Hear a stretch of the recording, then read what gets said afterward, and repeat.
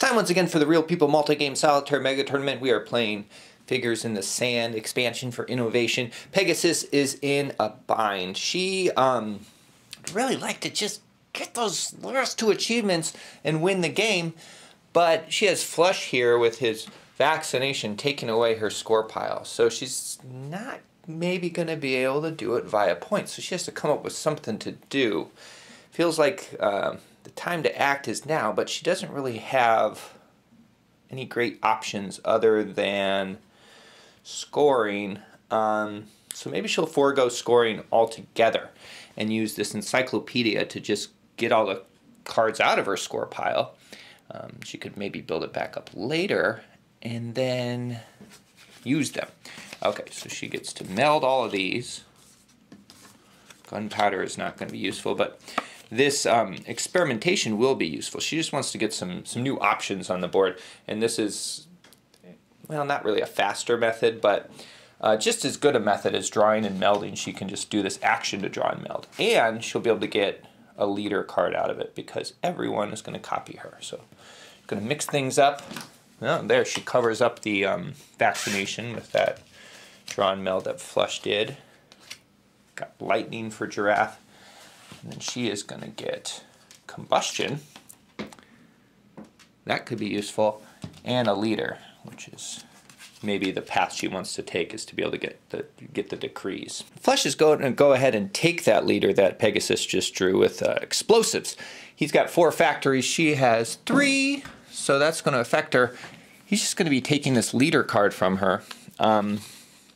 Score all opponents' top figures of value less than 7. So he could get, oh, this one's already scored.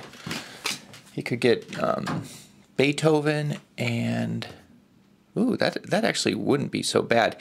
He'd kind of like to use it to take a decree, though. He could get a trade decree if he uses on Harrison, but hurting everyone else is also attractive.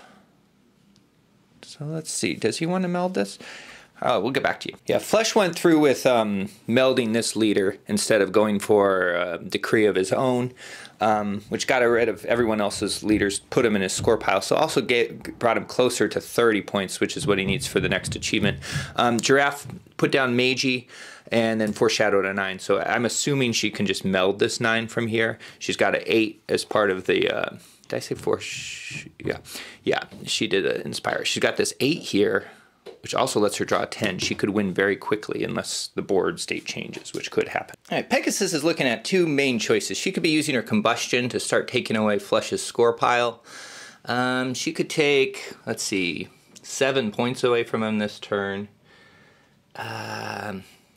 And get a couple of her bottom red cards into her score pile. It wouldn't be enough for her to get very close to achieving. She got rid of much of her score pile. I think she's got to go with what she was planning, which is the experimentation. That's going to make everyone draw and meld. Hopefully maybe this Meiji card will get covered up, but it's probably going to help some people. But she's going to get a, covered up that guy. She's going to get a, ooh, that's useful for Giraffe. She's going to get a figure out of it, which is great.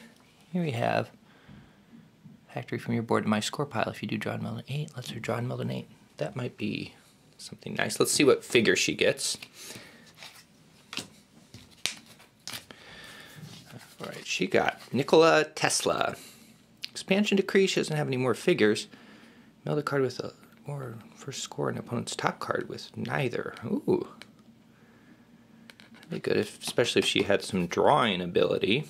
Oh, but it's just a meld card. So if she melded this and then started using corporations, or she could keep using experimentation, she could maybe do some scoring as she's building up her board more, getting some more options.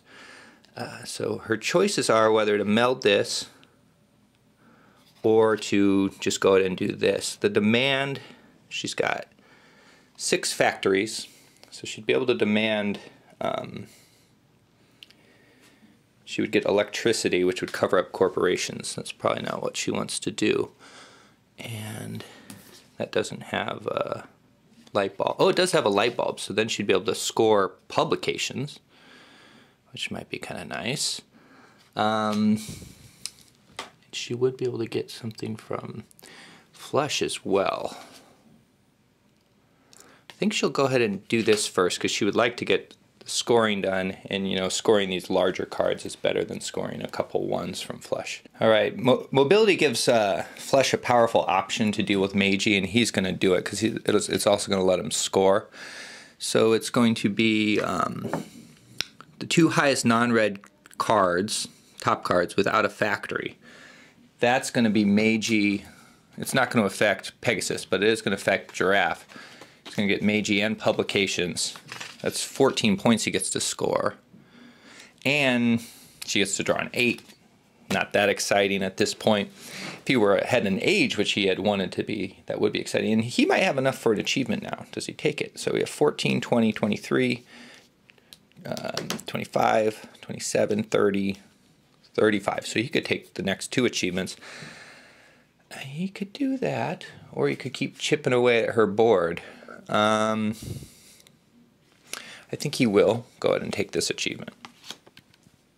Giraffe's in a bit of a tough pickle. She has some things she would like to do, but the copying, she has some copying problems. Like quantum theory, there'd be copying. She'd kind of like to get an advancement decree with Albert Einstein. However, she doesn't want to do that first thing on her turn, because then she would just be stuck with a 10 in her hand, and someone could maybe take that from her. It's a concern. So she's going to just go ahead and do atomic theory. Everyone's going to copy that. And so they're all going to draw and meld 2 8s. Flush is going to do an 8 and a 9. And she gets to do 2 9s, and then she's going to get a 9 leader. Ooh, fission. That might not be bad for her to do at this point in the game, because she's decent on achievements, but has no score pile, and not really a very impressive board compared to everyone else. So she might do that. She's got to take stock at all the stuff she got, because she's also going to get a new leader. I guess you probably want to see who this new figure. I say leader, but it's actually a figure. They're not always leaders. All right, so Giraffe has 3 options. She could do the fission, which she might want to do. It's she's got the clock lead right now, so no one, she'd be able to have 2 shots at it, 2 shots of removing everything from the game. So there's 5 different colors. If there's a red, everything gets removed. She could also put Einstein down, so she's ready for the advancement decree. Or she could meld this card, Grace Hopper. Now what this does is if someone does a dogma action and no one copies it, basically, then she gets to draw and reveal a 10. If it's blue, she just automatically wins. That's not too bad for her right now, because she is behind in icons. But so what are the other copying things? We got light bulbs here. See, Flush would be the person. It would really stymie Flush, because he's kind of ahead in pretty much every icon except for clocks. So that would really hold him back. The advancement decree she's not that excited about anymore, because it looks like the game might end on points or by something else. I think she might just try the fission. Let's try it. Okay, so she's going to demand of Pegasus. She draw and reveal a 10. Pegasus just gets a 10. And then Flush. Nope. Didn't pay off. Okay. But then she gets to return a top card other than fission from any other player's board, and she gets to draw 10. So I'll do that off camera. Okay, Giraffe returned this card, the mobility card from Flush's board. Then it was Pegasus's turn. She used her Tesla ability to meld, to return people's cards without clocks or light bulbs when she melded a card with clocks. So she did that to Flush primarily. She didn't really need this agriculture card. So she's kind of building up her score in preparation for the end. If she can get higher than Flush in points, she can start using this internet to run out the 10 deck and maybe end the game on points that way. But we'll see what Flush has to say about it. He's got quite a few cards in hand, probably the most dominant board. He also got the World Achievement. I don't know if I mentioned that before. because he had a card that made his factories worth extra clocks, and so he had 12 clocks. Tough decision right now for Flush. He can take that 7 achievement. He could also do a little trick to take the Monument special achievement. But unfortunately, he needs to get 6 achievements, and he can only get 1 this turn. He could also use this Skyscrapers card he has in his hand. What that would do is it would basically take clock cards from other people.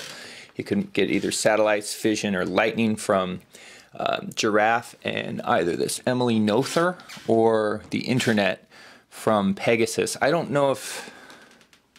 I think, you know, the reason he wouldn't do the achievement route is if he thought the game wasn't going to go another turn. I think he's going to go ahead and take this achievement, first of all, because if the Fission does come off, then at least he'll have the most achievements, and those are the only thing that doesn't go away if the world blows up.